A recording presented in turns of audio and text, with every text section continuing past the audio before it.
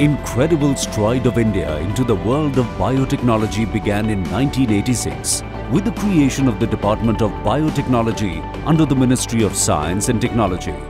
The department has over the years expanded the scope that has led to many innovative pragmatic solutions to local, regional, national and global problems. The vision and mission of Department of Biotechnology is attaining new heights in biotechnology research, shaping biotechnology into a premier precision tool of the future for creation of wealth and ensuring social justice, especially for the welfare of the poor. Department of Biotechnology has 16 autonomous institutes across the country, each having specific mandate for various research projects.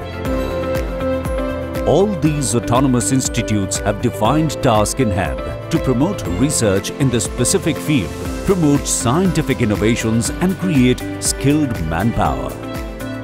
Department of Biotechnology has also set up organizations like Biotechnology Industry Research Assistance Council with a mandate to promote startups and SMEs to undertake strategic research, and Bharat Immunological and Biologicals Corporation Limited that has the mandate to manufacture oral polio vaccines, which has played pivotal role in eradication of polio from the country.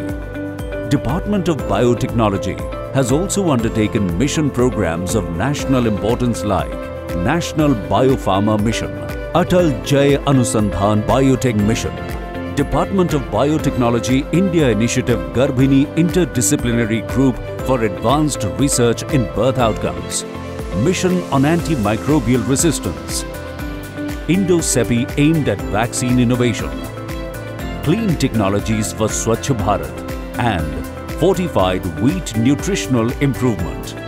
Department of Biotechnology also supports 9 biotechnology parks and 41 incubators located in various states. These are hubs for research translation. They commercialize scientific research into technologies.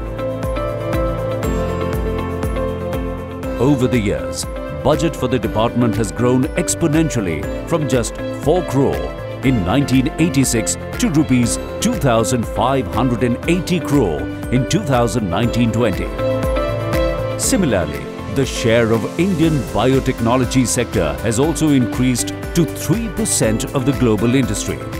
Now, India ranks among the top 12 biotech destinations in the world and 3rd in Asia-Pacific region.